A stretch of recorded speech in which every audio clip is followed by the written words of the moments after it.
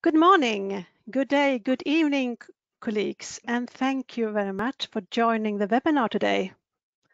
The first one of a series of webinars, briefing webinars.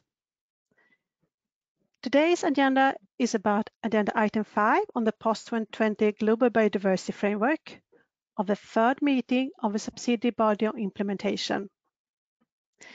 And I would like to start to invite Ms. Elizabeth Maruma, the Executive Secretary of the Convention on Biological Diversity, to provide us with a few welcome remarks. Ms. Maruma, you have the floor. Thank you, Madam Charlotte. Can you hear me? Please confirm. Yes, I can hear you. Thank you, Madam Chair. Dear colleagues, I would like to welcome you all to this webinar today on Post-2020 Global Biodiversity Framework, including Post-2020 Implementation Plan and Capacity Building Action Plan for the Cartagena Protocol on Biosafety. Despite challenging times we are all living in, I hope and pray that all of you are doing well and healthy. At the outset, I would like to thank the SBI Chair for her leadership in preparing for the third meeting of the subsidiary body on implementation. I think we all know that subsidiary body for implementation will have a lot on its plate when one reviews its agenda items. But I'm also confident that under the chair's guidance and leadership, the subsidiary body will be able to arrive at a set of recommendations that will help to carry forward the work of the convention and its protocols. I would equally like to thank our dear co-chairs of the open-ended working group on Post-2020 Global Biodiversity Framework for being with us today. Their stewardship and leadership has been instrumental in helping us all to advance the process for developing the Post-2020 Global Biodiversity Framework and in ensuring that we all get ready for an ambitious and transformational Post-2020 framework to be adopted in coming China. The recommendations developed under Agenda Item 5 will primarily be important to the future work of the Convention and the Cartagena Protocol on Biosafety. They will be crucial to the work of the third meeting of the open-ended working group later this year, but will also be essential to advance the development of an implementation plan and capacity building action plan for the Cartagena Protocol, which are anchored in and complementary to the Post-2020 Global Biodiversity Framework. As you may all know, subsidiary body on implementation, the third meeting, will be the main intergovernmental intersessional meeting where these plans, the drafts of which have been developed through a 2-year consultative process, will be discussed before their consideration at the 10th meeting of the parties to the protocol. Our webinar today, as well as those being convened throughout this January, will help us to make the most of the opportunity that the subsidiary body for implementation, the third session, will provide. Dear colleagues, 2021 is shaping up to be an exciting but busy year. While COVID-19 pandemic continues to create much uncertainty, I'm confident that with your support and collaboration, we will be able to navigate any obstacles we may encounter as we go along. As always, myself, my colleagues at the Secretariat stand ready to support you on the final leg of our collective journey to Kunming, China. Thank you very much for your attention. Thank you, Madam Chair. Thank you so much, Executive Secretary, for those welcoming remarks. And I would also like to take this opportunity to thank you and your team for the work that has gone into organizing this series of webinars which will help parties and observers to better prepare for our work ahead. Thank you so much for all work. Dear colleagues, thank you for joining us today for this webinar related to Agenda Item 5 of the third meeting of SBI. This agenda item addresses the Post-2020 Global Biodiversity Framework, including the Post-2020 Implementation Plan and Capacity Building Action Plan for the Cartagena Protocol on Biosafety. The webinar today follows from earlier webinars related to SBI 3 on Agenda Item 3. And I think we should have a next slide. Yeah. You can see on the slide earlier webinars. Review of progress in the implementation of the Convention, a Legal Plan for Biodiversity, on mainstreaming and also on gender. Also, as communicated by the Executive Secretary through a notification earlier this month, later this week we'll also have a webinar on Agenda Item SBI Item 9, which focuses on enhancing reporting and review mechanisms under the Convention. And as I think you're all aware of, a number of webinars are also being prepared to address issues related to the agenda for SBSTTA 24. During the webinar today, we will receive an update on the progress in developing the Post-2020 Global Biodiversity Framework from the co-chairs of the Open-Ended Working Group. And I will also provide some reflections on how I propose that Agenda Item 5 will be addressed at SBI 3, and we will also have 3 presentations on the documentation prepared for the agenda item.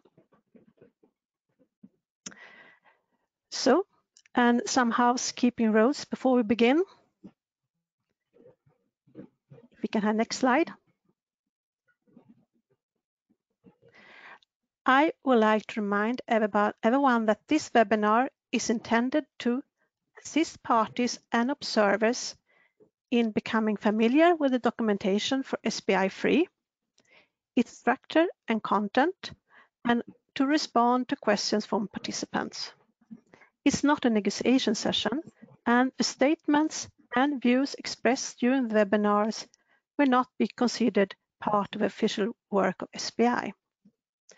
In order to ask questions during today's session, please use the question window located on the right on your screen. You are free to ask questions at any point during the webinar. And when asking a question, we also would like to ask you to include your name and party or organization affiliation in order to help us to better manage the questions. And lastly, I would also like to inform you all that today's session is being recorded and that it will be made available on the Convention's website later in the week. With those remarks, I would now like to invite the co-chairs of Open-Ended Working Group, Basil van Aab and Francis Ogwell, to provide us with an update of the post-2020 process and next steps.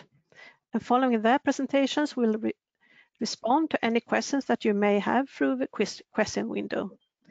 So co-chairs, Basil, Francis, you have the floor. Thank you, and I am going to show you my screen in a second. Charlotta, when you see my screen, let me know. It should be in a few seconds. I will.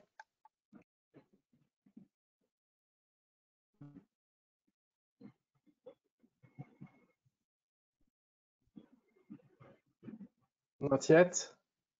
Not yet. Yes.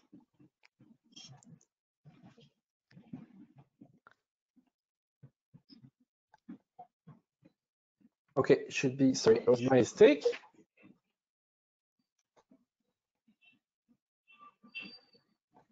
Yes, now I can see it. Good, so go ahead. Thank you. Okay, so good day, everyone. Francis and I are delighted to have an opportunity to provide you a briefer update. And as usual, we'll take turn in presenting a few slides. So without further ado, what we want to show you today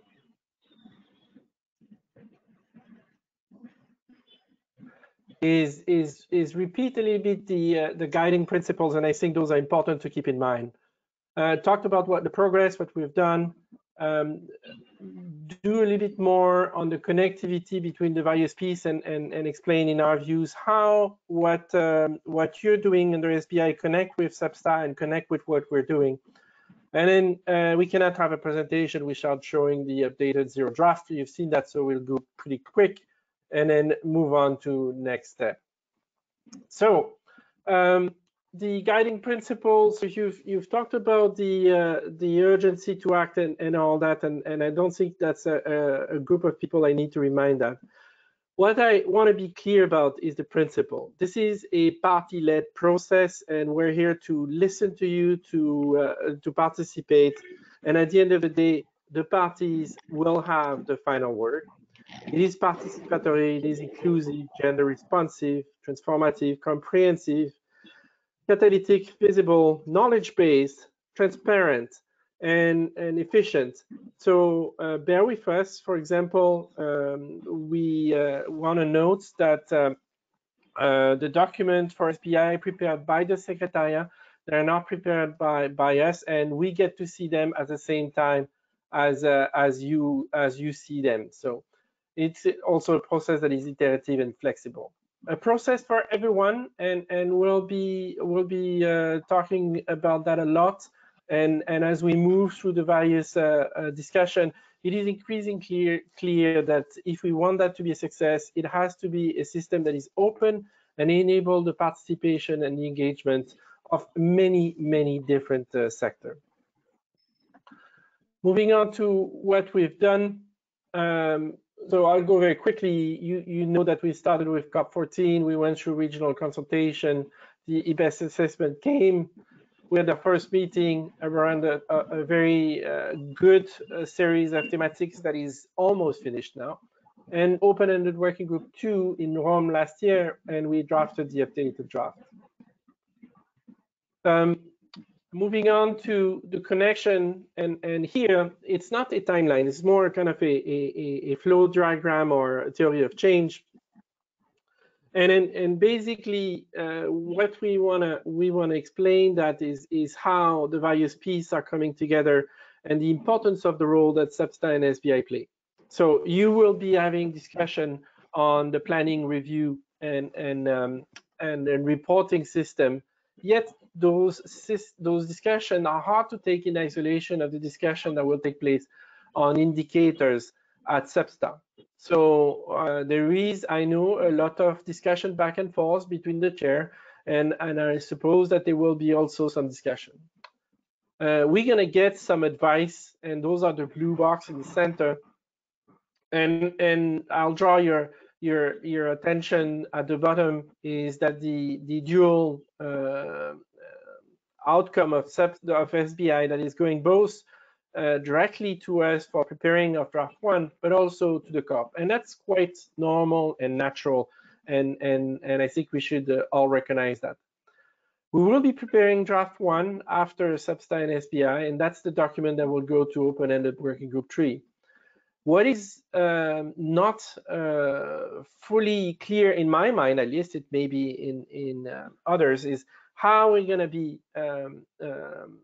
working back and forth between the subsidiary body, not just SBI, but SBI and SBSTTA, and open-ended working group 3. There will be negotiation. There will be discussion on elements that are being discussed at SBI. And we're going to need to find a clever way to retain some flexibility to enable that to happen. So we have the best final package and the right decision going to COP.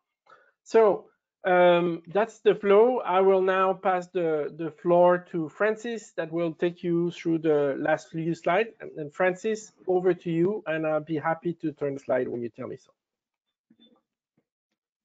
Thank you, Co-Chair. Thank you. I think we can then show the next slide. Now, Co-Chair has been talking about this framework, but what you see is more like a communication kind of tool here, because we have got the goals, we have got the milestones, we have got the action targets, all of them you see summarized in this one slide. So this is like something you could use for policymakers out there, but I'll try to say something slightly, then can go to the next slide. In this framework, we are focusing at the long-term vision, the Vision 2050, which was, of course, an outcome of COP10 and in Japan in 2010, and which says that by 2050, we are going to be living in harmony with nature. But what does it actually mean to be living in harmony with nature? At that meeting, it was agreed that there are 4 elements of living in harmony with nature. That is, nature has to be valued, nature has to be conserved, nature has to be restored, and wisely used. So those are the elements of living in harmony with nature, that once we're able to do those 4, we should be able to really be appreciating nature. And then in that case, the outcome is that we shall be maintaining the ecosystem services, sustaining a healthy planet, and then delivering those benefits that is essential for all of us. Sustaining a healthy planet, as we have now seen with this pandemic, is going to be very crucial in the next years to come, whether 20 or 30 or beyond even 2050. So we need a healthy planet if we are going to be healthy. So in crafting this framework, we have taken on board those 4 elements of the living in harmony with nature, and you'll see them reflected in some of those action targets. But also, we also did take into account the 3 objectives of the CBD, that is conservation, sustainable use, equitable sharing of benefits. So you'll see all this in this framework. So the framework has got the 2050 goals, you call them the long-term goals, but also the 2030 milestones. Why the milestones? The milestone is to help us see whether actually we are making progress towards those goals. And so the milestones have replaced what previously in the 0 draft, if some of you would make reference, so if you're aware about that, that initially we were talking about 2030 goals. But after consultation, it was found that we should be looking at the long-term goals and see how we are making progress towards that. So there are 4 goals. You can see goal A deals with ecosystem, species, and genetic diversity. And just immediately below it are the milestones dealing with the connectivity and integrity of protected areas, number of threatened species that we have taken action to reduce them from that level of threat. Then there is the next target, next goal that deals with the contribution of nature, the well-being of people, and you see that talks to the other part already of the Vision 2050. We're talking about nutrition, food. Nature is there to benefit us as human beings, but we also have a role to enhance and nurture nature.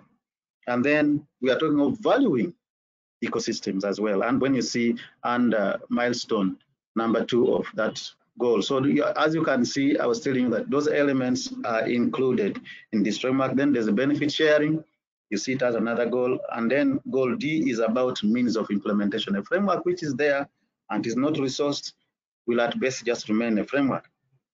And so we have ourselves a target that by 2022, which is just next door, that we have the means to implement the first 10 years, which ends in 2030. And then by 2030, again, we have got the means to implement it for the next 10 years and so on. So then you'll see the action targets grouped into 3, the reducing the threats, meeting needs of people, and then the tools and solutions. These have been, we have discussed them a number of times, but just to tell you that those targets dealing with reducing threats were mainly based on the outcomes of the IP-based report. But what I think now considering how we bring on board GBO5, because we had, and it was also agreed in during COP14 that this framework should be science-based as much as possible. So I'll not explain a lot of this. If you have questions, we can always unpack for you what each of those targets are on, but there are 20 of them in total that covers almost everything that I've been talking about here. Let's go to the next one.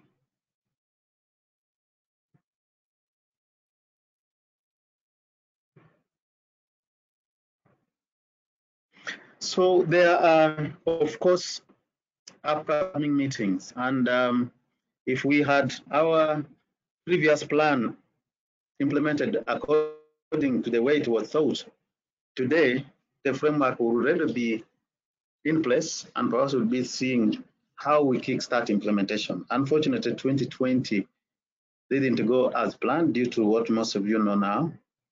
So already now we are thinking of 2021, what's going to happen? And we need prayers here because we see lots of, still challenges coming up with the pandemic. But we are going to be having informal session for SBSTTA in Feb this year. That will be followed by the one on SBI. And then around May there, we are planning to have the physical meetings. That is for SBSTTA and SBI.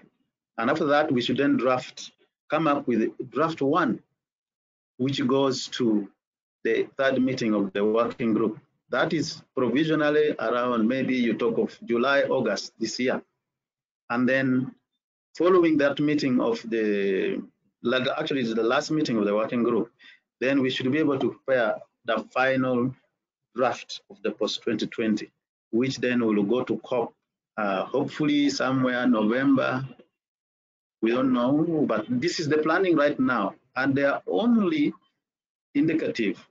I do not yet, I would say, represent a decision, because this pandemic has made things to be so fluid, you cannot be so sure.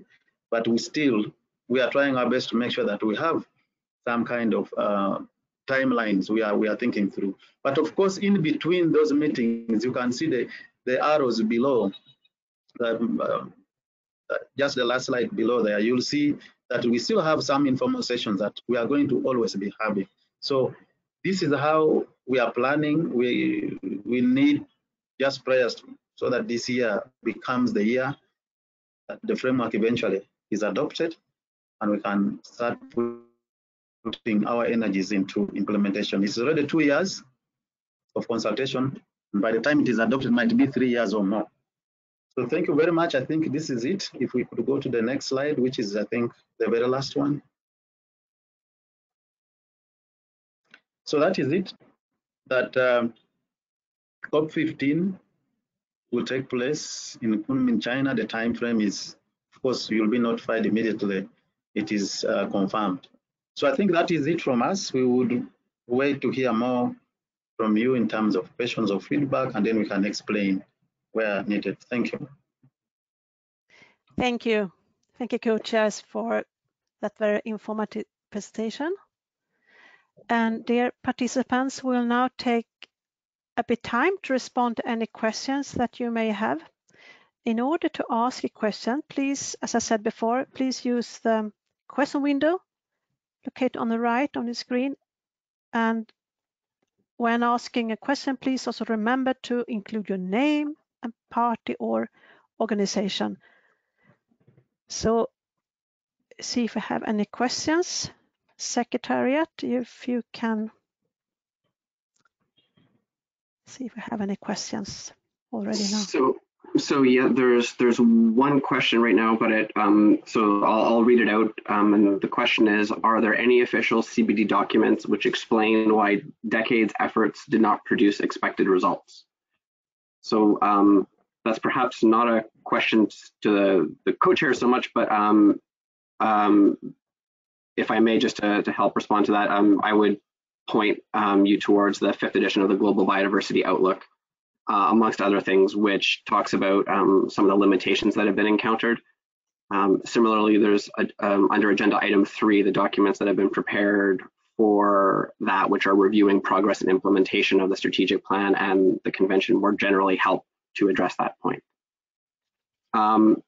Now there's another question, which is, given the current inequities in vaccine access, where many developing countries are not expected to be able to roll out vaccines widely in 2022, isn't the tentative meeting timeline ambitious? What contingency plans are in place? Should physical meetings not be able to happen? And I suppose that's perhaps a question for Charlotta and perhaps Jyoti and the Executive Secretary, or anyone else who would like to respond. Yes, thank you very much. Well, I can start, and maybe Secretariat can also help. I think that, well, as already underlined, is very indicative timeline right now. What we know is that we will do informal meetings of SBSTTA and SBI in February, in March. And after that, it will be, of course, a discussion and assessment in the COP Bureau about how to continue. So it's, well, there is, of course, as said, it's very much that is uncertain right now, but I hope maybe somebody from the Secretariat, Jyoti, or somebody else could maybe say a little more about plans and scenarios ahead. Thank you so much. Actually, you have said all that really needs to be said. We are keeping the timelines under review all the time, as is the Bureau, after each and every meeting that we have, like we did the virtual meeting in September, the virtual meeting we had in December, and the informal meetings of SBSTTA and SBI that we will have in 7 March. The Bureau will review the results and lessons from these, and then we will make plans. However, if we are to have COP this year, then we have to find ways and plans and means to have at least the subsidiary body meetings and the meetings of the working group on post-2020 sometime at least 9 weeks before the COP. As you know, because of the intersessional process, where we're supposed to put up documents 6 weeks in advance, we at least need 3 weeks between each. We need 3 weeks to prepare the documents at least and get them edited and translated, so that they are available 6 weeks ahead of time. So we need 9 weeks minimum to get anything done, to get the next set of documents done. So please just keep checking our website and the notifications we send. And as I said, we are keeping this under review all the time. Thank you. Thank you very much. Could I touch something on that question which was asked regarding why, or contribute to it, why decades don't seem to produce please results, go ahead. Please go ahead. Within the CPD.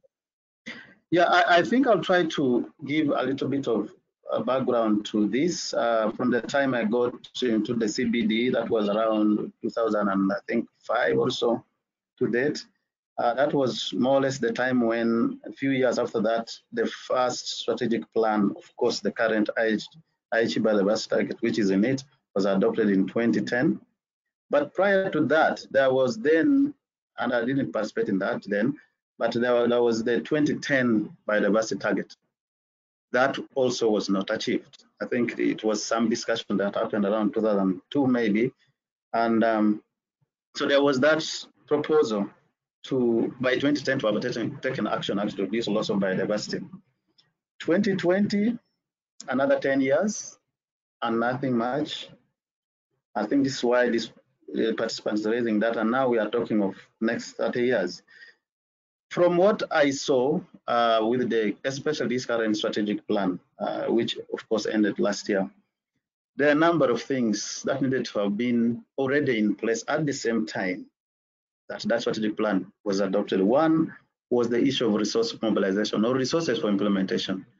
So the framework was just adopted, and I think with the understanding that resources would be there for implementing it, but that was not the case. So many years then, there were negotiations at COP on resource mobilization for implementing that strategic plan, and often agreement was not being reached easily. So that affected implementation immensely. Then capacity building. most of those targets needed capacity, especially at the national level. So at the time we were adopting it, the necessary capacity should have been built at the national level for that to happen. Again, by the time we are hoping to be implementing it, there were lots and lots of discussion on capacity building for implementing the strategy. So that was the other hurdle. Then the other thing was about the use of the indicators for reporting on progress of implementation. Again, the strategic plan was adopted without the indicators in place. And we started again discussing which indicators are we going to use? How are we going to report? Now that was agreed in 2016, when the framework is now left to just about 4 years for it to end. You can see those challenges. And then of course that affected, without proper indicators in place, it means even reporting per se became a problem to this implementing the strategic plan. Perhaps the last one was updating and aligning the NBSAPs. You see, the NBSAPs were updated after the strategic plan was adopted. You expect that to happen because this targets are to be domesticated at a national level. Now that took on average about 5 years.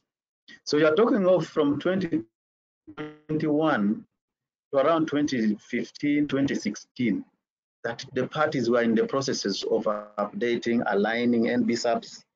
Now, half of those years, for that matter, therefore, went into process issues.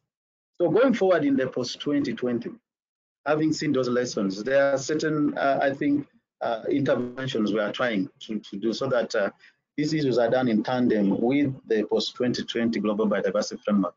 So the issues of resource mobilization, capacity building, the indicators, all these, our hope is that they are all going to be handled in tandem, so that by the time we go into adopting this framework, perhaps the capacity building part of it, the indicators, we even have the monitoring framework now in place, we should be accompanying this framework. So those ones are supposed to be in place so that we don't repeat the other lessons of this current strategic plan. But you've also seen when I was just telling you about the goal D on means of implementation. Our understanding then was that last year, that the framework could have been adopted in October, and then we take about 2 years to see whether resources are in place to implement the framework, so that by 2022 we have this framework, fully resourced for the first 10 years. Now that is what we are thinking through. But also for the NBSAP, we are thinking that we should be much more creative here and see whether the time frame could be shorter, but also see how implementation could still start even when we are trying to align those, the adopted framework to our NBSAP. So these are some of the ways we are trying to see that the next 10 years is not wasted. Honestly, I do agree with the participant that, to lose another 10 years, say by 2030, just another 10 years gone like that, loss of biodiversity not in any way tackled, the global community will continuously be under risk. So let's work hard and see how things could be done differently in the post-2020. Maybe Koshia may add something. Thank you. Thank you, Francis. And I understand maybe Basil, if you would like to add something to this point. So very quickly, I think the notion, I think Francis did a good job at describing and I would like to underline his points. But to add to it, I think the work you're going to be doing in SBI is going to be very important for that. Having those more transparent, precise, measurable system that enable us to see and track how we're making progress is going to be an essential part. And what I understand is that parties are looking for that advice, and that's going to be very important. I know there is a number of other questions. One that was pointed to me is how are we going to be dealing with genetic diversity in the framework? Remember that what we've done with the updated framework is to reflect the conversation that took place in Rome, nothing else. So there was not a time where we could be adding new elements coming from good suggestion from outside. That will come with SBSTTA and SBI. So it is going to be very important that if you have a recommendation and something that needs to be factored in, you use the opportunity of SBI and SBSTTA, and then we can take it on board inside the drafting of draft 1. So that's an important point. I also see a comment there about what should be the focus of the framework, and whether we need to be ambitious or we need to be realistic. We have a vision, and we have agreed at COP14 that vision would be the guiding light or the end point. And if we want to be successful and reach that vision, we're going to need to be ambitious.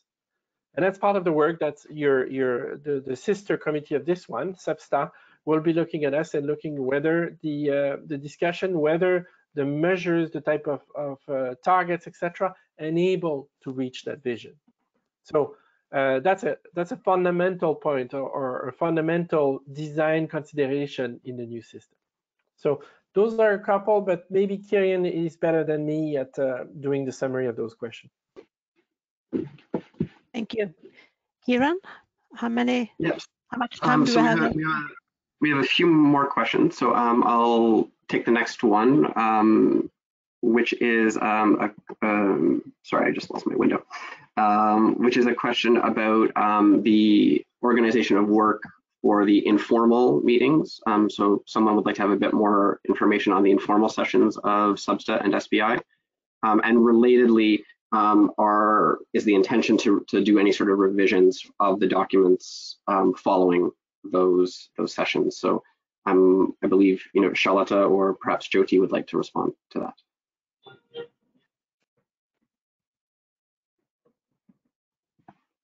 Charlotta? Shall I? Yes, maybe I can start on that. Well, we will have our plan.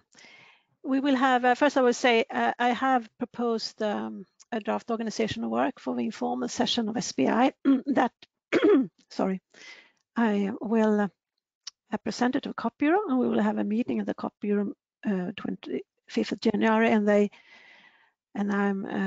we'll see what kind of guidance the COP Bureau will give me. But my idea is that we go through all. My hope is we have some possibility to give comments on all SBI agenda items.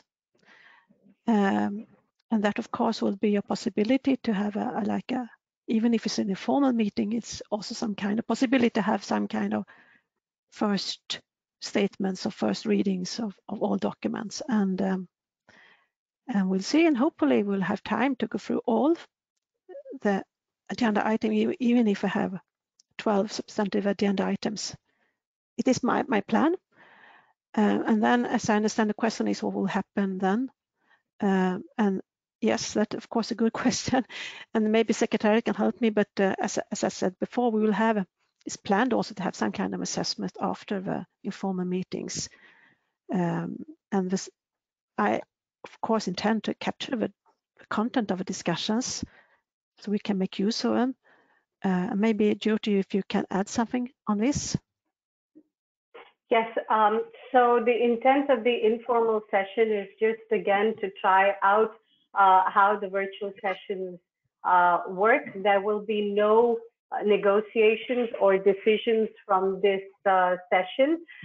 So the documents will not be changed. When we open the formal session of SBI, everything will be exactly the same as it is at the time of the informal session. It is only after each agenda item has been opened up during the formal session of the SBI that a CRP will be prepared. So there will be no changes in the document between the informal session and the formal session, and no negotiations and no decisions. This is the decision of the Bureau and parties. So that is what we will adhere to. I hope this answers the question. Thanks. Thank you, Jyoti. Maybe on genetic diversity?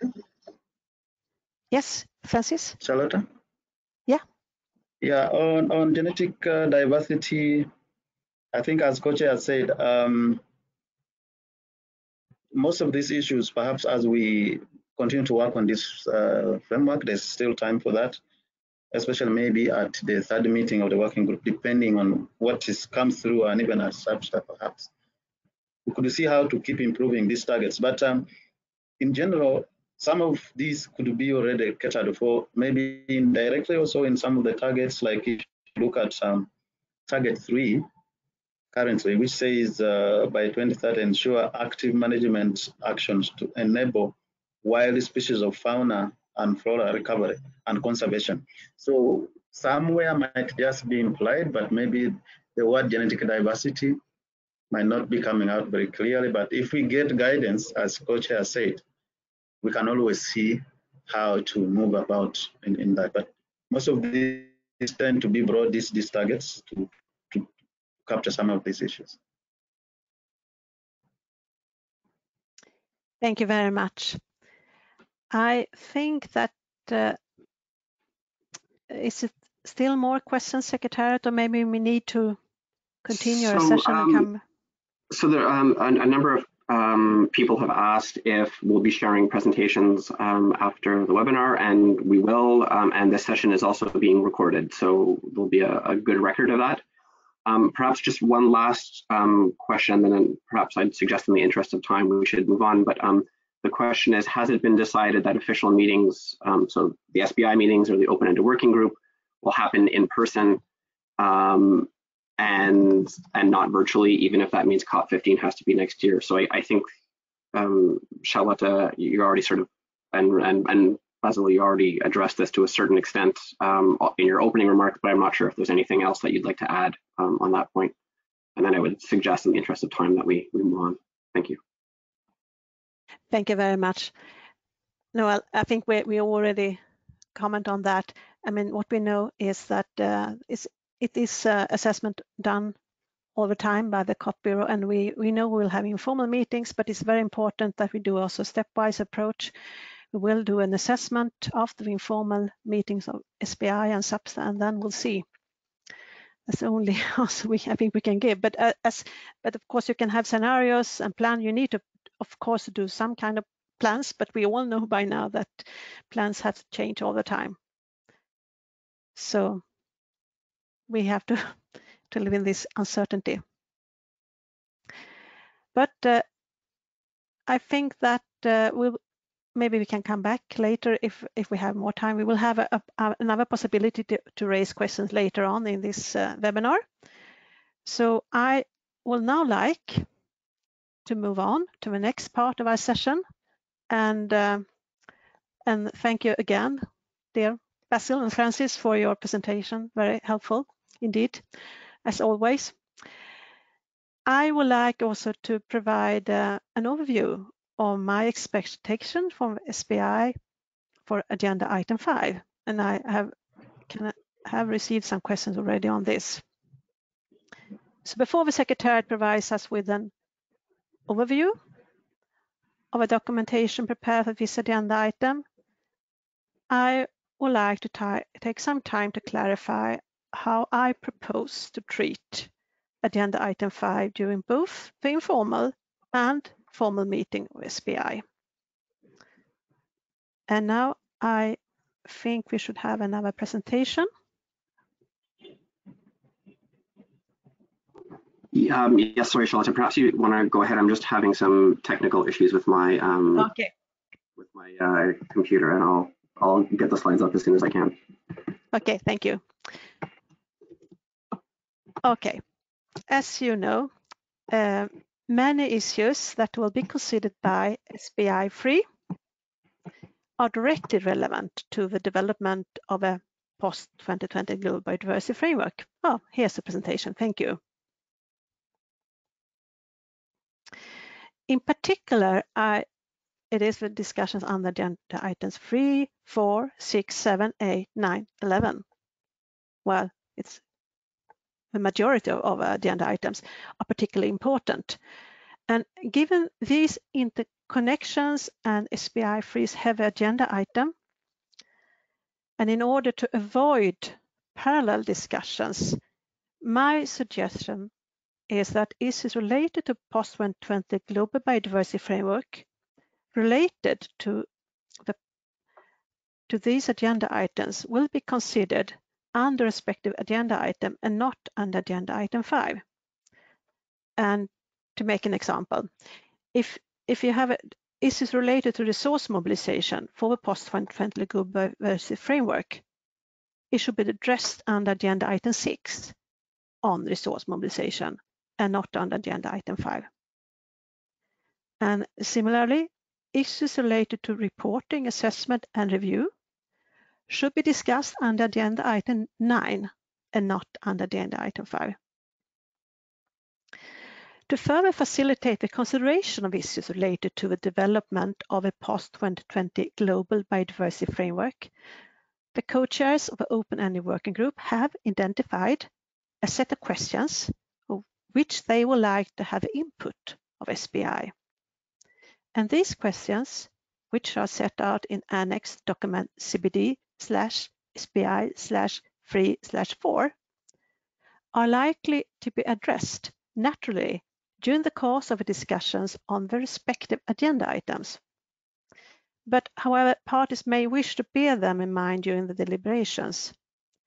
And a bit later in our session today, the co-chairs will also provide us with more information on the questions in the annex. So next slide, please. And given this, my suggestion in that discussion under agenda item 5 should focus on issues not covered by another agenda item and/or general, overarching or cross-cutting issues, as well as issues related to a post-2020 implementation plan and capacity building action plan for the Cartagena Protocol on biosafety, the gender plan of action for post-2020 global period, communications for post-2020 Global Biodiversity Framework, and proposals for the date, venue, and periodicity of upcoming meetings. So let us now turn to the presentations on the documentation for agenda item 5, and we will have three presentations. Following these, we'll have also another possibility to answer any questions you may have through the question window. And you can, of course, if you have questions already now, you can feel free to put the questions already now in the chat. And when asking a question, please remember to include your name and country or organization affiliation in order to help us address the questions more effectively. So we will now have a presentation on the documentation. So Secretariat, you have the floor. Thank you very much, Charlotta. So as was just described, in the next few minutes, I'm just going to quickly go through the documentation that's been prepared for this agenda item. So there are three sort of main mandates for this work. The first stems from Decision 1434, where the COP set out the process for developing the post-2020 framework and indicated that the subsidiary body should play an important role in that process. Then subsequently in working group recommendation 1 and 2, there was further specificity provided to the expected role and contributions of SBI. So this decision and 2 recommendations provide the overarching context for this agenda item. With regards to the specific documentation, there's essentially 4 pre-session documents which have been prepared. The first one, 3/4, provides an overview of the post-2020 framework process and sets out some of the main considerations with regards to that, as well as it's the document that contains the draft recommendation for the consideration of SBI. This main document is in turn supported by 2 addendum documents, so one looking at communications and the other looking at the gender plan of action. And then lastly, there's an additional document which looks at the implementation plan and capacity building plan, action plan for the Cartagena Protocol. And this document also contains a draft recommendation for the further consideration by the SBI and ultimately by the COP MOP. So the second part of the document really just provides an overview of the different consultations, the different formal processes that have gone into the post-2020 framework so far. It includes a lot of links to the various reports of those sessions. So it's really intended to provide an easy spot to access sort of the relevant consultations and the information stemming from those. The next part of the document identifies the various links to the other related agenda items. So as the SBI chair described, there's a lot of agenda items on the agenda for SBI which relate to the post-2020 framework. However, the suggestion is that these issues be addressed under the respective agenda items and not necessarily under agenda item 5. And as the SBI chair noted, and as we'll hear a bit later from the two co-chairs from the working group, there's also an annex which is attached to this document, which sets out some issues or questions that the SBI may wish to consider as it looks at the development of the post-2020 framework as it relates to these other agenda items.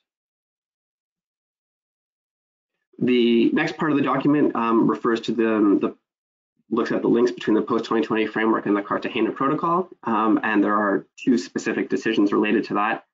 I'm not going to go into a lot of detail on this because my colleague a bit later will provide a more substantive presentation on post-2020 as it relates to the Cartagena Protocol. The next section of the document looks at other issues related to the development of the post-2020 framework, and here there are two issues in particular. One is the follow-up to the Gender Plan of Action. So as you may recall, the current Gender Plan of Action had an endpoint of 2020, so there needs to be a decision or consideration rather of what to do sort of in the coming period. And similarly, there's the issue of communications for the post-2020 framework and what those should look like. So both of these issues will be addressed in the addendums that I mentioned earlier. Lastly, the last part of the document sets out some considerations regarding the date, venue, and periodicity of future meetings. So as you'll know, there's a number of issues that need to be taken into account in this discussion. So one is decision 1333, which is a previous decision of the COP on the date and venue and periodicity of future meetings. But in addition, the timing for future meetings is going to need to be informed by discussions happening under the SBI on mechanisms for reporting and assessment, for example, but also whatever other processes are established to further operationalize the framework and anything that's adopted or agreed as part of the protocols. And of course, decisions around date and periodicity will also need to take into account the evolving situation with COVID-19. So the suggestion in the document at this stage is that the SBI may wish to have a discussion on these and then request the executive secretary to go back and prepare a more detailed proposal for the consideration of COP15 when hopefully the situation is a bit more clear and stable. So that's it for my presentation. It's, as I said, it was quite short, and it's just really intended to provide an overview of the main pre-session document that's been prepared for this agenda item. Thank you. Thank you, Secretary. For that presentation is very helpful to have as in the background. And I would now like to invite the co-chairs of a post-2020 framework, Basil and Francis, to provide us with more information on the annex of document CBD/SBI/3/4. The annex I already mentioned about. So, thank you. Co-chairs, you have the floor.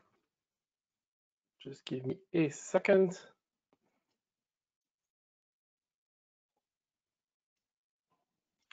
Yeah, now I can see it. Okay, all right. Thank you. And then, as mentioned earlier, when we started to work with Charlotta and the Secretariat team in terms of understanding and defining how we will do the interface between our work in terms of drafting the framework, we started by drafting a list of points, and at some point it became evident that the easiest way to ensure that we get the elements we were looking for the drafting was to draft a number of questions. So basically, we went through that exercise and started to draft. And as mentioned, I think the approach chosen by Charlotta of not repeating the discussion is the most efficient one. So we don't need to have, and it would be silly to have a duplication of the conversation. What we just need to know is that you have something like a checklist that when you have your discussion and you've gone through an item, you can go back to your checklist and make sure that the elements were considered. We don't want to imply that you need absolutely to respond to each and every one of them, but what we felt it was useful for you to have that list and to have a conscious decision on whether you want or don't want to consider that. And basically what we're going to have at the end is a way to ensure that everything was properly considered. So we've grouped the question and we've numbered them, and that was mainly for us in terms of how we went through the review of them, and they're grouped around the agenda item that you're going to be using. So very quickly we're gonna try to go through them. And then Francis will take over at some point. The first one is on resource mobilization, and then we try to divide according to some themes or elements, needs, savings that could be done, the source of funds, and then this notion of finance plan. And you'll see for needs, there is two aspects to it. There is the cost of the implementation of the Global Biodiversity Framework, and then there is the cost of inaction. So if we don't do anything, what will that cost to our societies?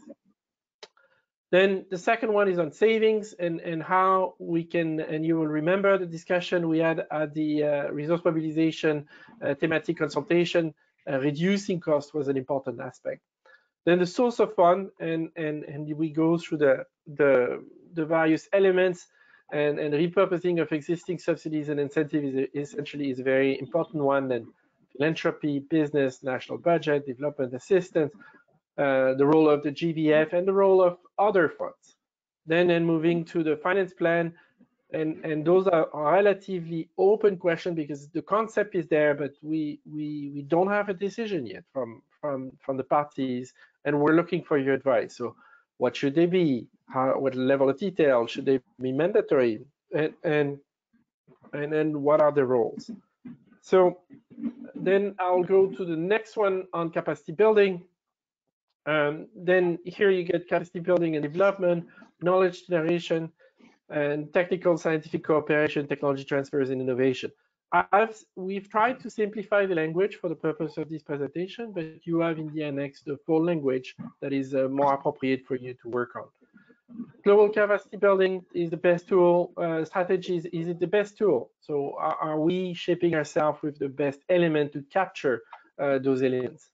National conditions and needs, how are they determined and communicated? Traditional knowledge, what are the process needed? It's very uneven across the various countries. Process for further development of biological information.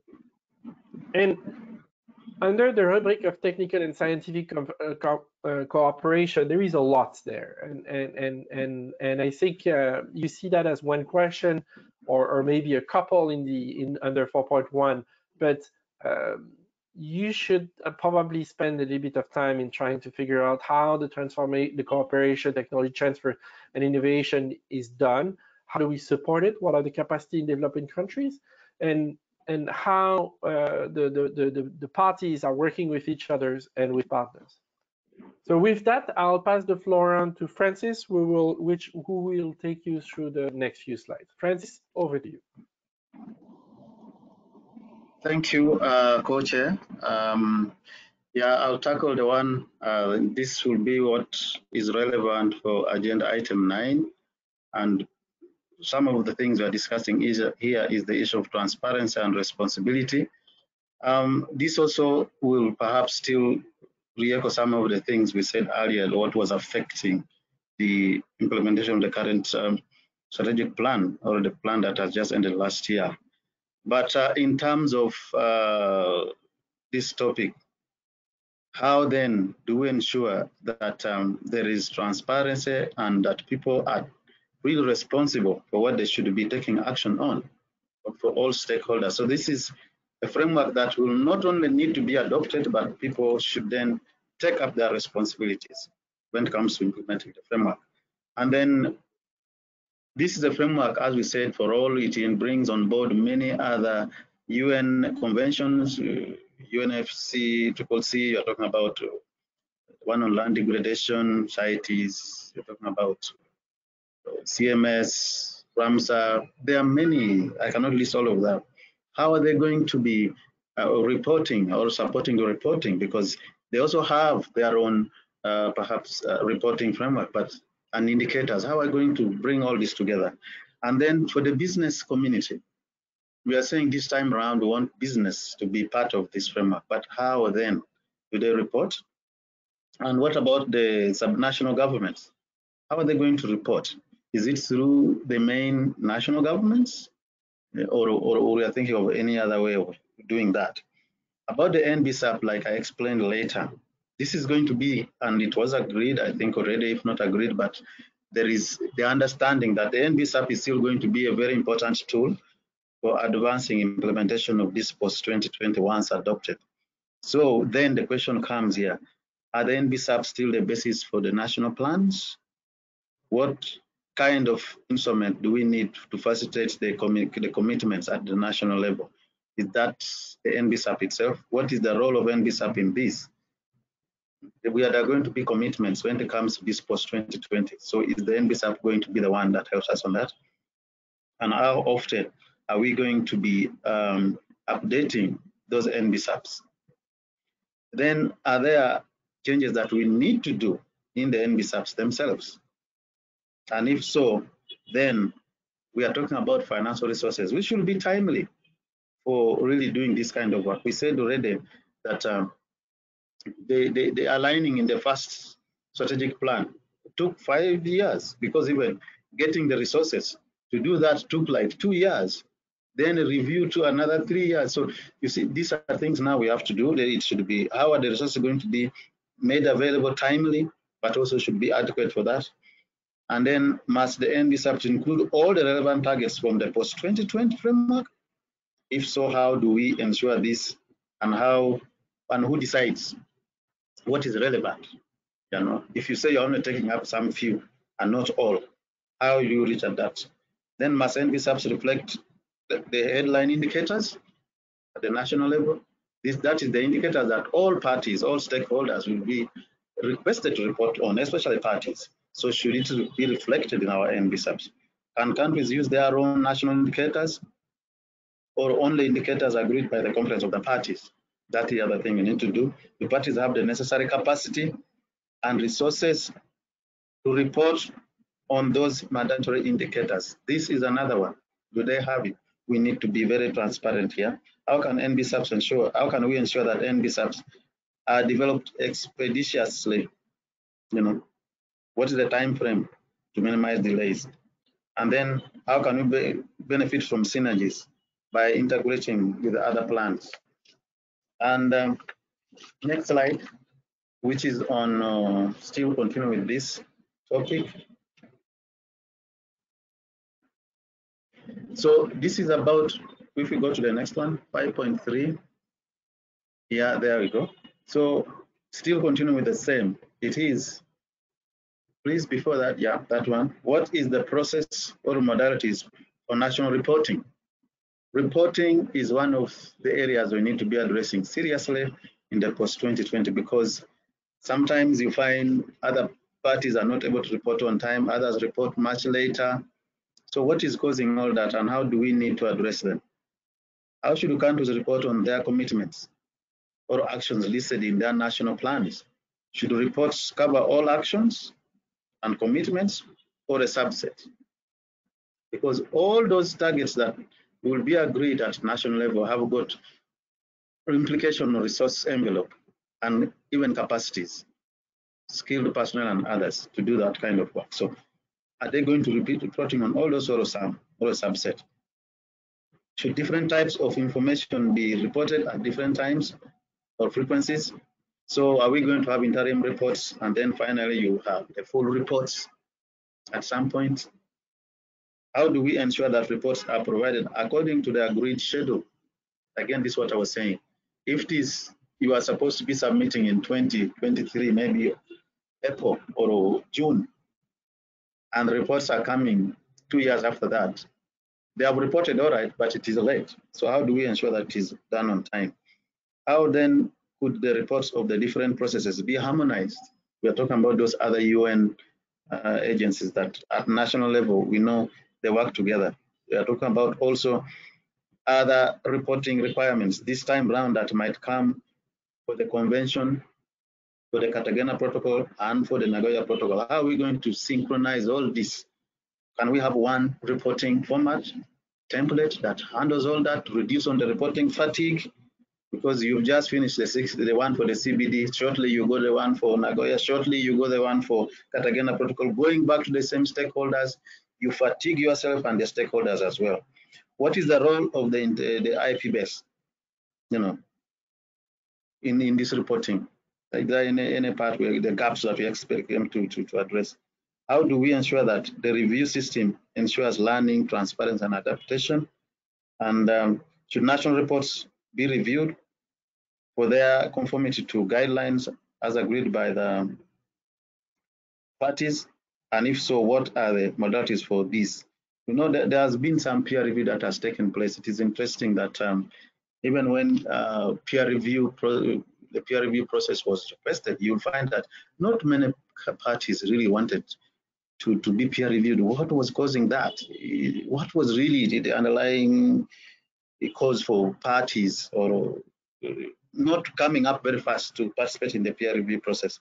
What kind of data should be used, and what is the role of data collected by non-state actors, those non-businesses and so forth? Data collection, how is that going to be done? I think that is it, that those are the questions we have tried so that you reflect on them when you're on some of these agenda items and you see whether it guides you to have much concrete discussion. Thank you so much. Thank you. Thank you so much. And thank you, co-chairs, for that presentation. And as I said before, my plan is that these questions, which are set out in this annex, are likely to be addressed naturally during the course of a discussion on respective agenda items. So you keep them in mind. Thank you very much. We have one more presentation, and I would now like to invite the Secretariat to provide us with information related to the Post-2020 Implementation Plan and Capacity Building Action Plan for the Cartagena Protocol on Biosafety. So, Secretariat, you have the floor.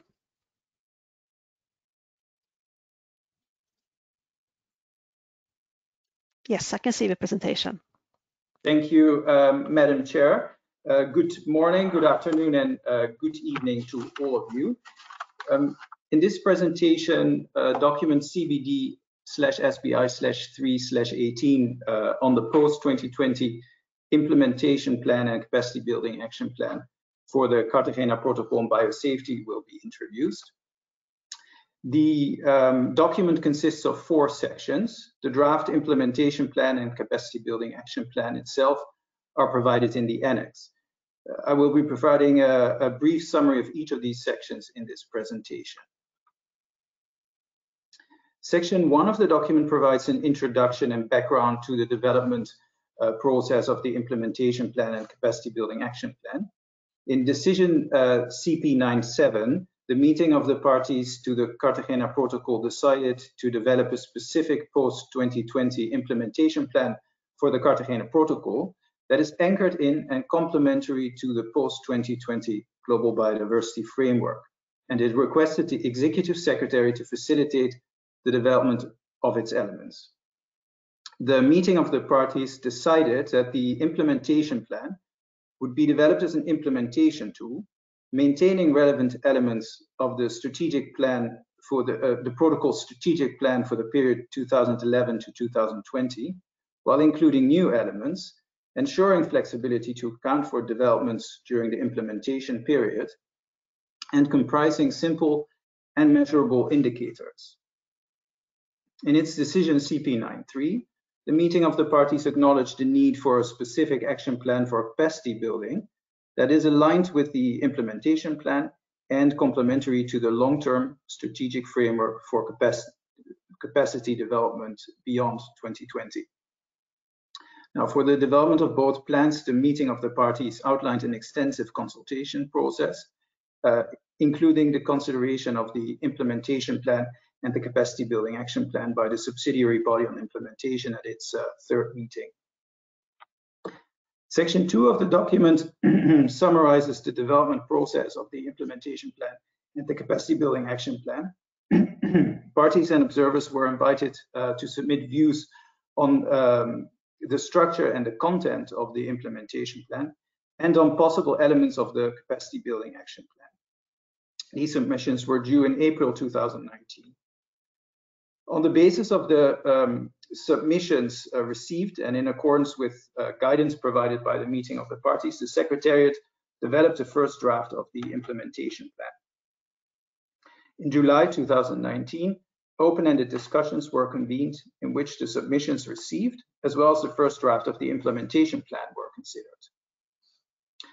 Taking into account the input provided through the open-ended online discussions, the Secretariat prepared an update of the first draft of the implementation plan, which was reviewed by the liaison group on the Cartagena Protocol at its 13th meeting, which was held in October 2019. The liaison group at that meeting also considered a first draft of the capacity building action plan, which had been prepared on the basis of submissions received and taking into consideration guidance provided by the meeting of the parties. Based on the input provided by the liaison group, the Secretariat updated the draft implementation plan and capacity building action plan and organized a peer review of the documents. The peer review took place from December 2019 until January 2020. The advice provided by the liaison group was used to finalize the draft implementation plan and capacity building action plan. And then the documents were made available to the subsidiary body on implementation for consideration at its third meeting. Throughout the development process, there was a very good level of response and engagement from parties and from observers. Section 3 of the document describes linkages between the implementation plan and the capacity building action plan on the one hand, and the global biodiversity framework and related processes on the other. The meeting of the parties in its decision CP 9/7 stressed the importance of including biosafety in the global biodiversity framework, and it requested the liaison group on the Cartagena Protocol to contribute to the development of the relevant elements in consultation with the co-chairs of the open-ended working group. The basis of the original text of the biosafety component that was included in the zero draft of the Global Biodiversity Framework was developed by the liaison group and handed over to the co-chairs of the open-ended working group for inclusion in the zero draft. That proposal took into consideration submissions received, input provided at global thematic consultation on biosafety, and considered the relevant provisions on biosafety of the convention. In the current draft of the Global Biodiversity Framework, biosafety is addressed in Target 6D. Its inclusion in the Global Biodiversity Framework underlines the linkage between biosafety and biodiversity, but also with wider frameworks, including the Sustainable Development Goals. The inclusion of biosafety in the Global Biodiversity Framework may facilitate the implementation of the Cartagena Protocol, which can in turn contribute to reaching the objectives of the Convention and the targets of the Global Biodiversity Framework.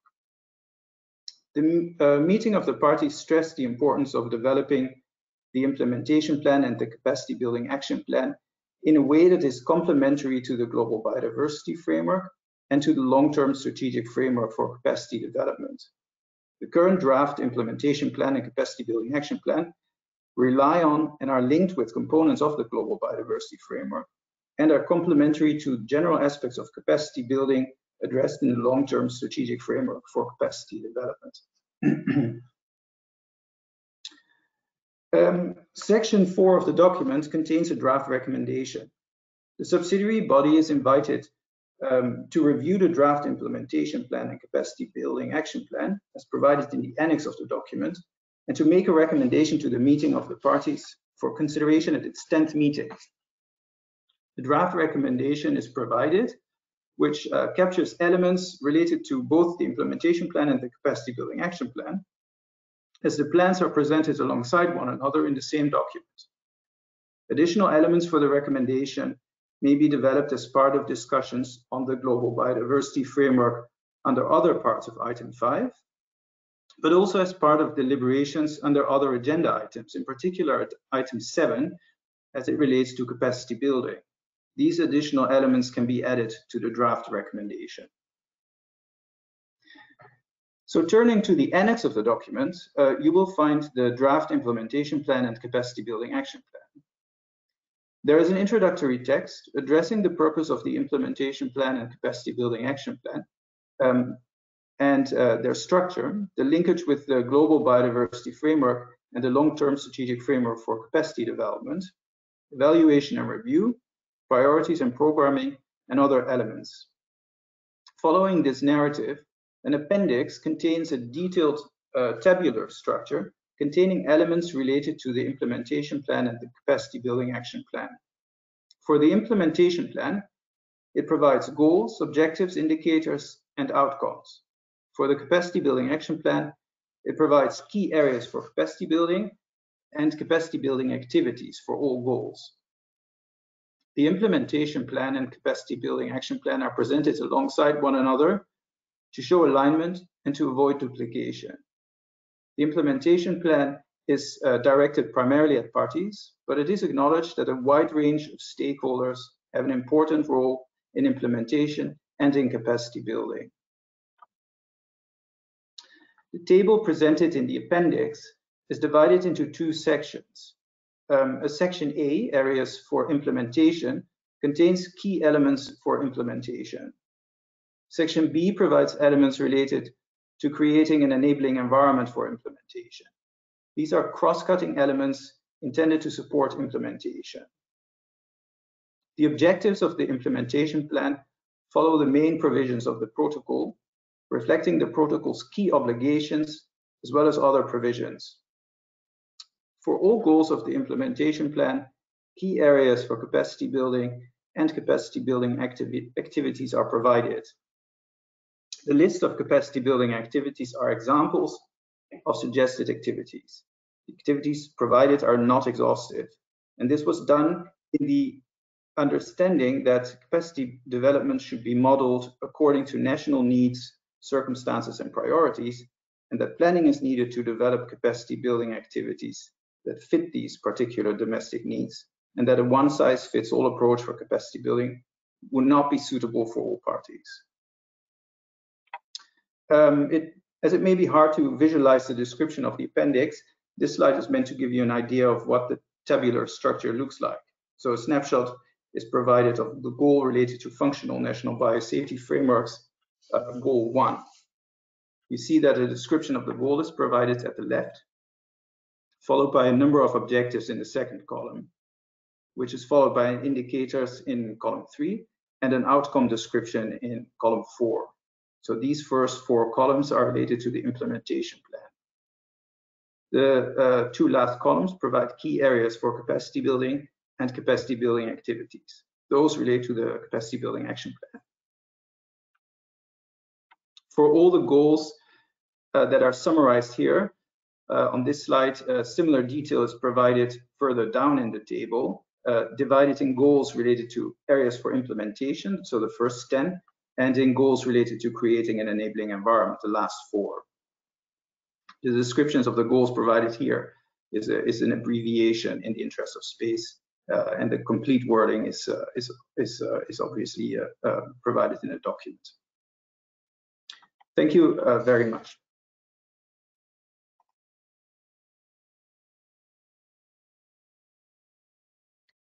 Thank you, Secretariat, for that presentation. And that was our final presentation. So let us now address any questions that you may have on all 3 presentations. And I remind you that to ask a question, you need to enter them in the question box at the right of your screens. And when asking a question, please indicate your name and your party or organization affiliation so we can better manage the questions. And I think we already have some questions. So Secretariat, maybe you can guide us through. Yes, certainly. So there's a number of questions related to agenda item 9. So a question noting that some NBSAPs have a period that end after 2020. Are these countries to revise their NBSAPs to be in line with the post-2020 framework?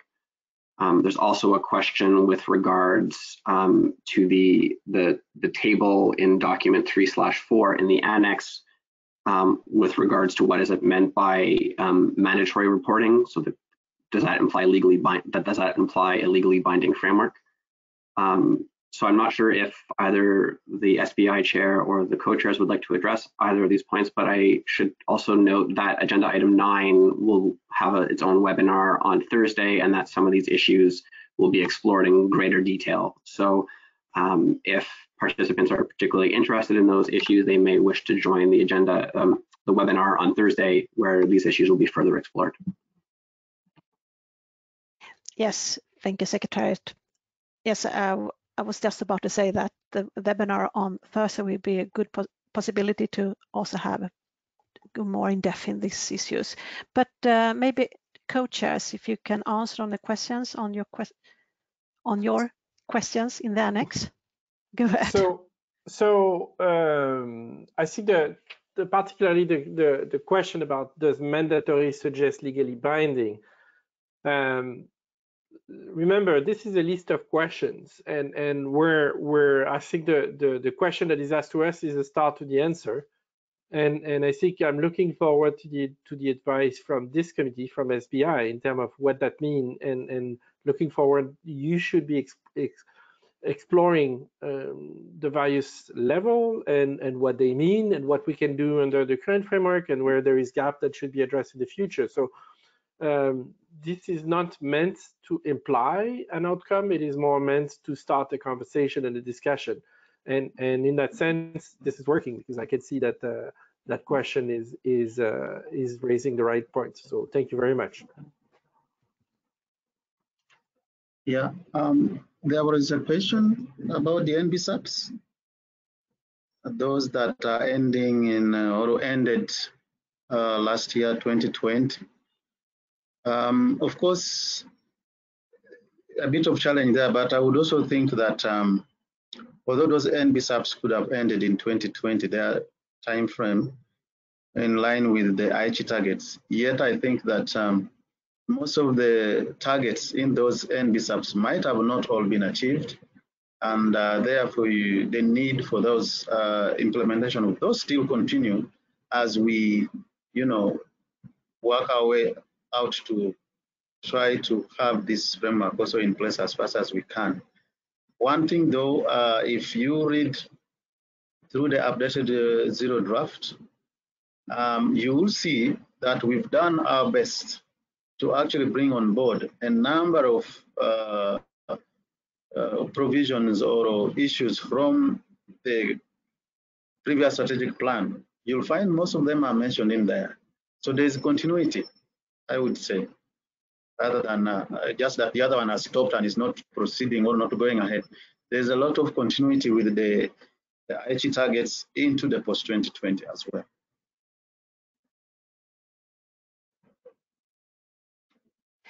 Thank you, Francis. Secretariat, more questions? Certainly. So there's also a question regarding sections G to I of the zero draft of the post-2020 framework. And the question is, are these also going to be discussed because they're not currently on an SBI agenda item? So I believe Charlotte or perhaps Basil and Francis would like to address that point. Thank you. Yes, thank you. Thank you very much.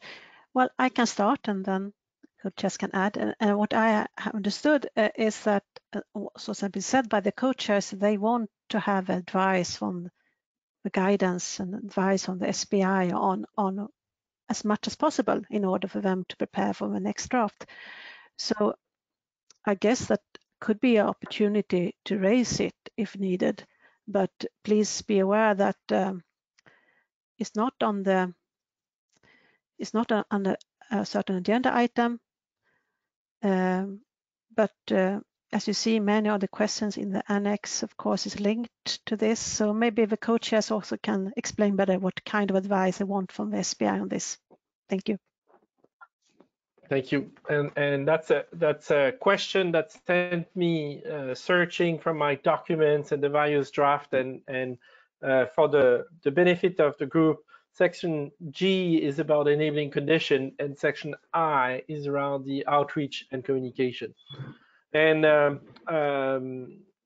those are both important sections. I'm trying to recall why we did not include it in the list of questions, and frankly, maybe Francis has a better memory than mine. We've done that list of questions quite a while back because we wanted that to be done very early. So I don't think our intent was to block any conversation. We want advice as much as possible.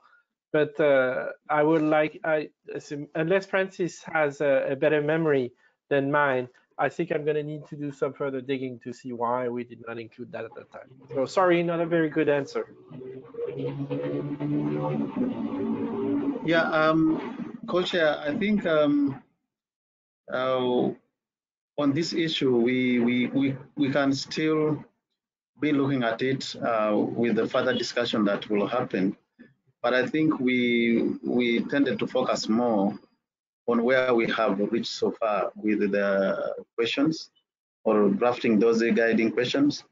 I think we looked at the agenda item and reflected more or less what should be supporting discussion of that agenda item. So, but we are flexible enough. We can always continue working around this as well. That's what I could say right now.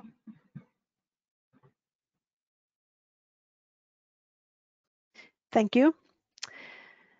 Secretariat, more questions? Yes, so there's another question as it relates to the annex of document 3/4. And the question is, why are agenda items 7 and 11 not reflected in the list of questions or issues? However, unless I'm misunderstanding, when I look at the document, I do see questions related to agenda item 7, but perhaps the two co-chairs would like to address agenda item 11, which is on mainstreaming. Thank you. Yes, please go ahead.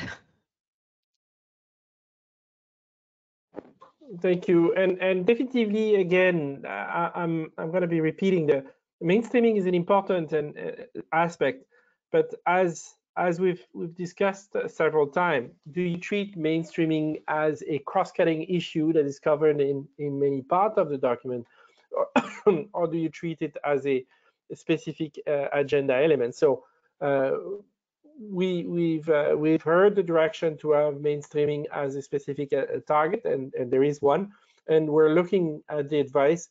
You're going to give us in terms of how we're going to be able to shape these targets. But in terms of a system design, it's an area that is quite different from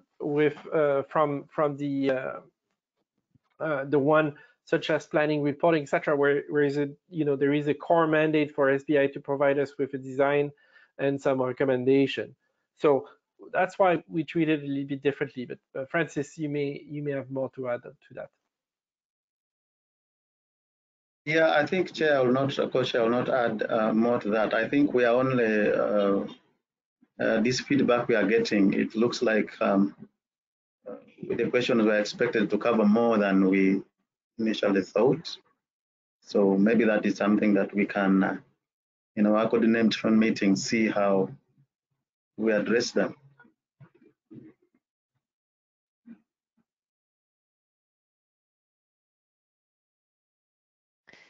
Thank you very much. You have so many good questions. It's not easy to answer them all. Secretariat, you have more questions for us? Yes. So a question, and it's on a logistical issue, so I'll just read it out. My question relates to organizational issues. Will document CBD/SBI/318, so this is the document related to the Cartagena Protocol, be individually considered under agenda item 5? Relatedly, so would there be 2 sub-items? So one on the Post-2020 framework and one under the Cartagena protocol. Thank you. So perhaps. Yeah, okay. Thank you very much. It's also a very good question, of course. Well, the proposal I have now that I have a draft organization work is not that detailed yet. As you say, is part of agenda item 5, and I think we have to think more about it, how to do it in the best way. But for now, we don't have that detail in our planning. But the key question is a very good question. Thank you very much for that. So there's also a number of questions related to the 2 addendum documents. So the addendum 1 on communications for the Post-2020 framework and addendum 2 on the gender plan of action. And the question is essentially when will these documents be available? So I'd like to perhaps ask the Secretary for SBI to respond to that one. Thank you. Thanks a lot, Kieran. Both the documents are prepared and should be available very shortly on the website, and definitely before SBI informal starts on March 8th. Thanks.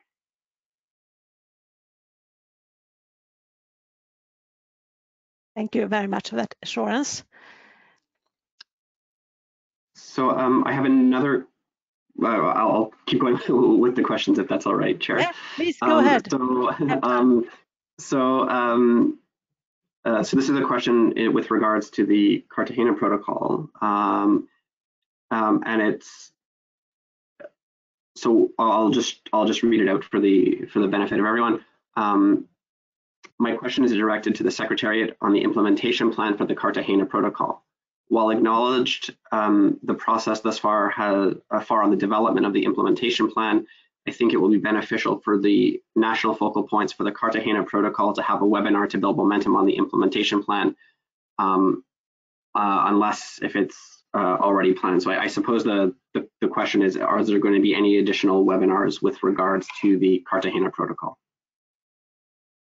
So perhaps, Peter, you would like to address that point? Yes, an additional webinar has not been planned, but it can be considered.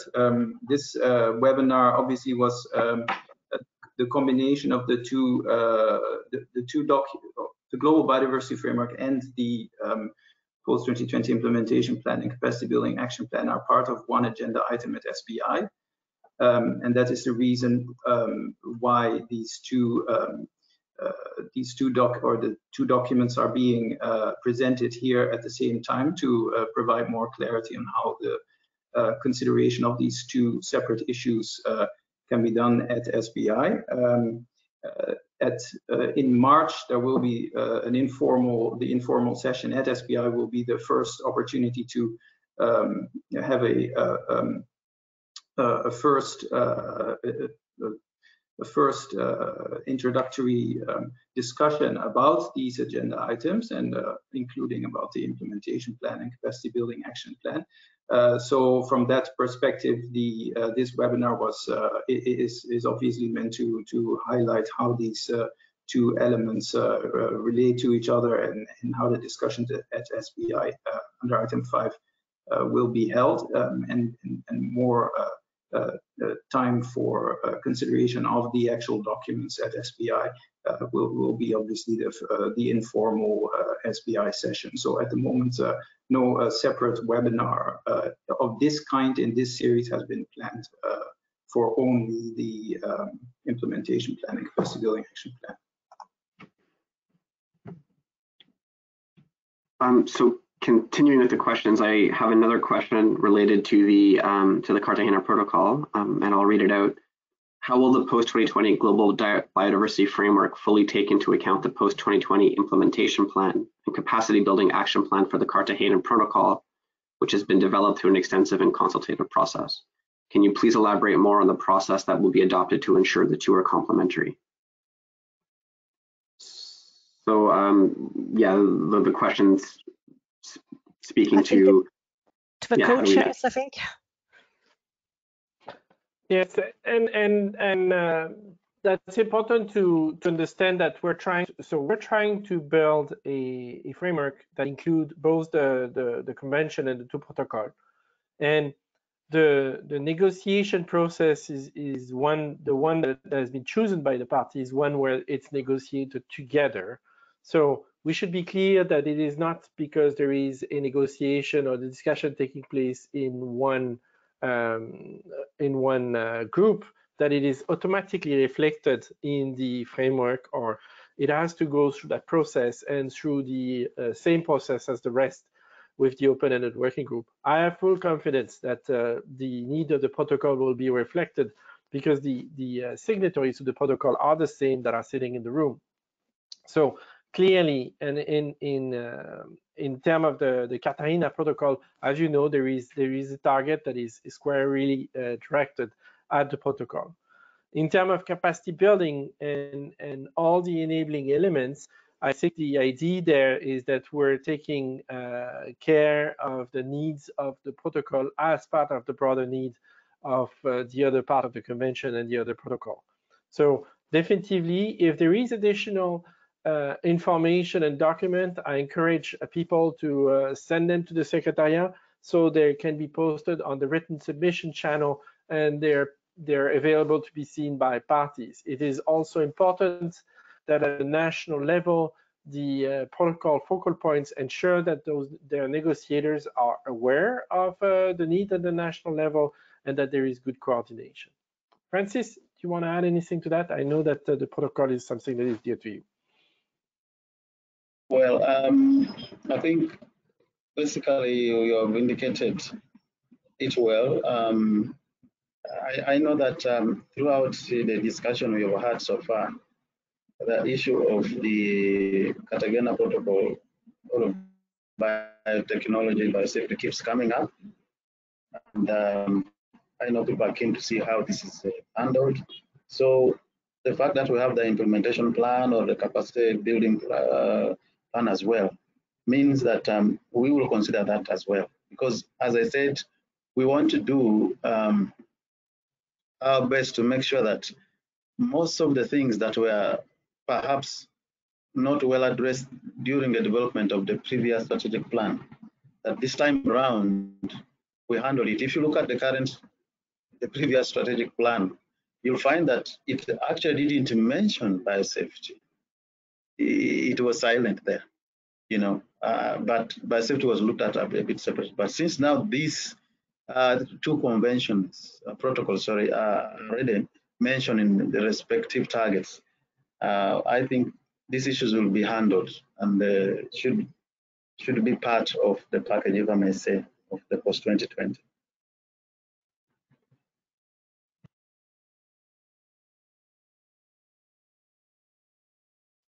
Thank you very much. Secretariat, do we have more questions? Yes, there are a few more. So perhaps there's been one or two questions related to Indigenous peoples and local communities, and what is their role in the post-2020 framework? How are their contributions going to be accounted for, valued, and taken into account? So perhaps this is a question for the two co-chairs who would like to speak to that issue further. Thank you. Thank you, and I welcome the opportunity to be able to say a few words about this. We've been working closely with the IIFB. There was a number of webinars a few weeks ago with them, and I think that's probably our main channel to get the views of Indigenous people in local communities.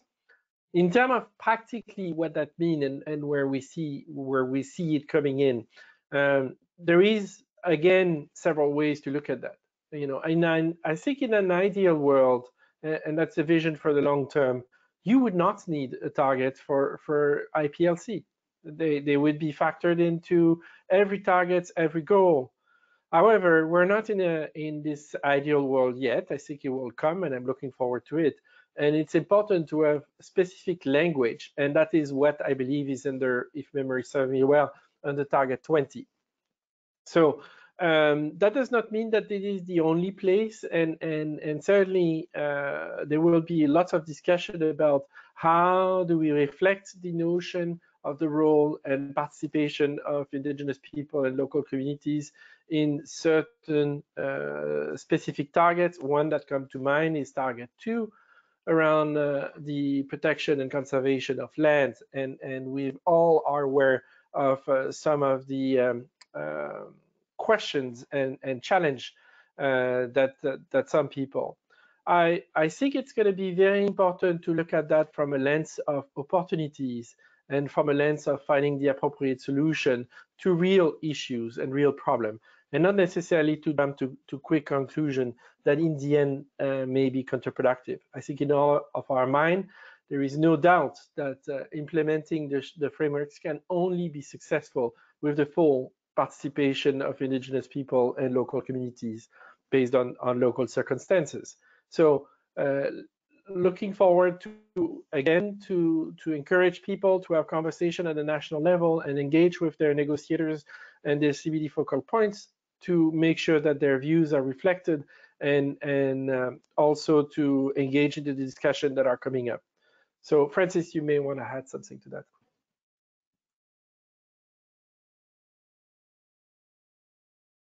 Which I think you've touched all across the board, because I wanted to supplement what you're saying with the involvement of the IPLCs at the national level, but you've said that as well.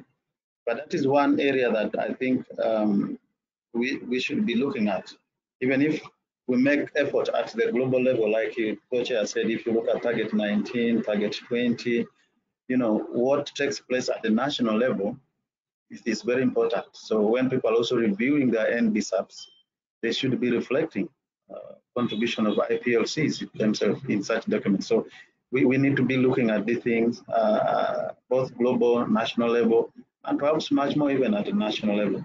Because most of those targets, you will see, as Co-Chair said, you probably are going to still need to have IPLC going to, you know, attending those meetings or participating in it.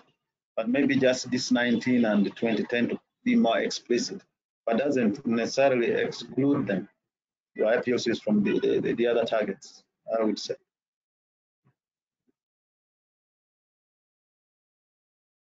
Thank you very much. Secretariat. Thank you. So there's another question, and I think it's a request for some further clarification, and it will be to the SBI chair and perhaps the SBI secretary as well.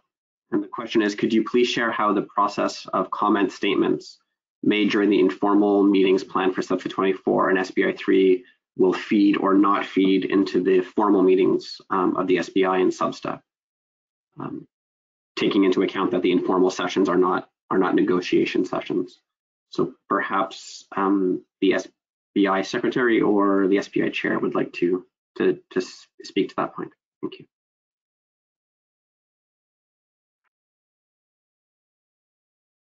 I think the CBD, if Jyoti can start, maybe. Okay. Please go ahead.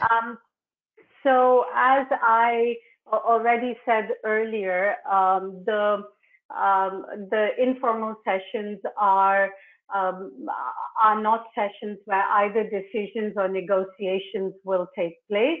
No decisions will be made and no decisions will take place. All statements will be uploaded on the website, so you will have access to what everyone has said.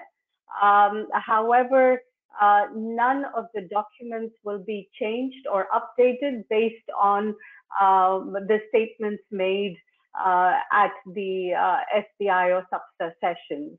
The CRPs, the conference room papers that are developed after the first reading, will only take place after the agenda items have been opened in the formal session of the SBI. But we are hoping, and Charlotta may say something on this, that the statements made at the informal session reflect the views of parties and observers and stakeholders, so that we are able to get an idea on how what could be included in an official conference room paper CRP when the formal session starts and the agenda items are opened up for official review. Thanks. Charlotta, thank you. Yes. Thank you very much, Jyoti, for this. And I think it's very important to remember that this is an informal meeting. We have underlined it several times. It's informal, no negotiations, no decision, and so forth. Still, all agenda items, I hope that we will have possibility to touch on all agenda items. And I'm really looking forward to hear all views from parties and observers, and of course hope that it will give us an idea of what or views and ideas already now, so we can capture the discussion somehow. I think it's useful for all of us to also have a possibility to express comments, so it can be listened to others as well. So take this opportunity, of course, but saying that, I have to underline it again, it's an informal meeting, and we also need to take that into consideration, that we need to assess afterwards how it worked and make sure that, I mean, virtual meeting is new for us. We need to learn from this, but take the opportunity and prepare, and then we're looking forward to all your contributions. Thank you. And more questions, Kieran? Or have we covered everything now? No, so there are a few more that keep coming in, and in fact, someone in the questions has asked how to submit a question, and what happens when you do that. So in fact, what you need to do is in the question window in the platform, if you enter your question, it's sent directly to the organizers. So you just need to type your question into the question box, and please, to help us manage the questions, please, if you could include your name and party or organizational affiliation. So that's just wanted to say that because there were a few questions about it. And now a question for the co-chairs of the open-ended working group.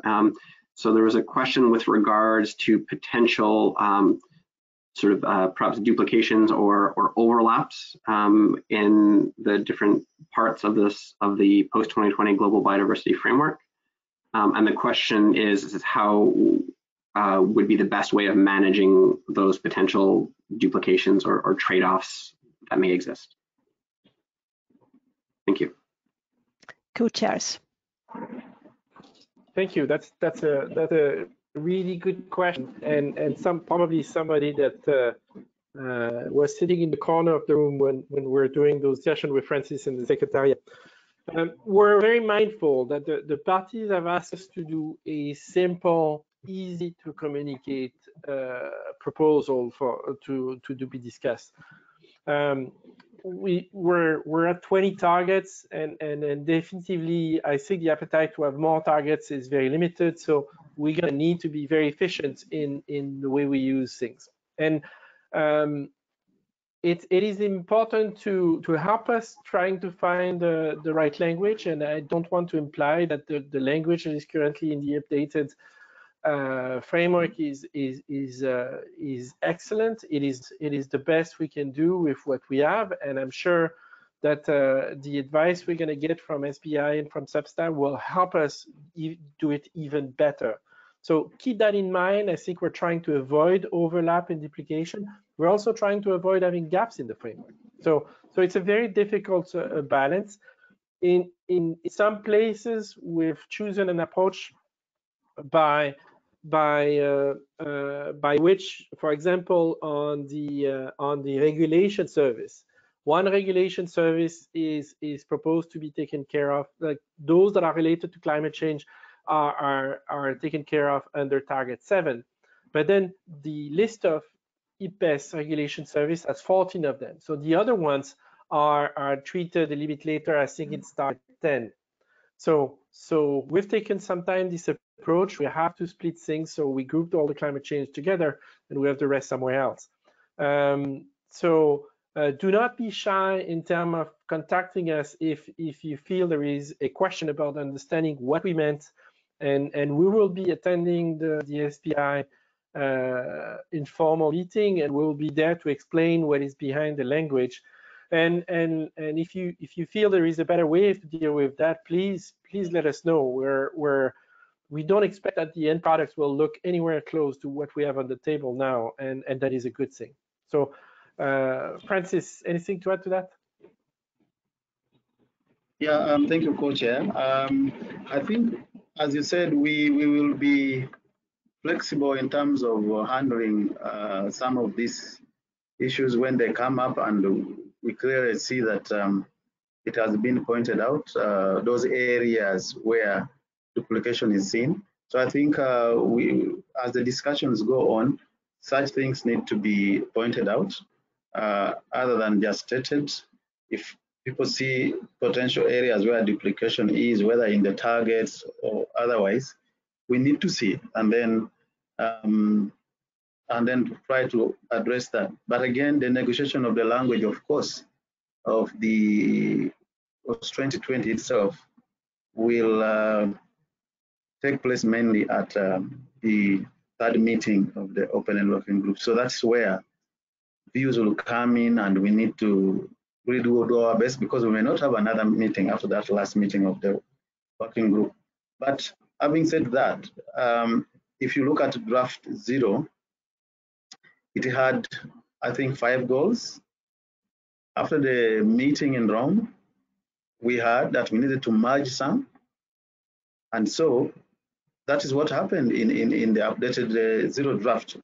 So as long as the guidance comes from parties, people point out here, this and that needs to be, we will always reflect on them and see how to make sure that this framework here is one thing that, I mean, it is going to be appreciated and owned by different stakeholders. We want everybody to be on board and to appreciate that it is a good framework. So we'll be mindful of those comments as they come along.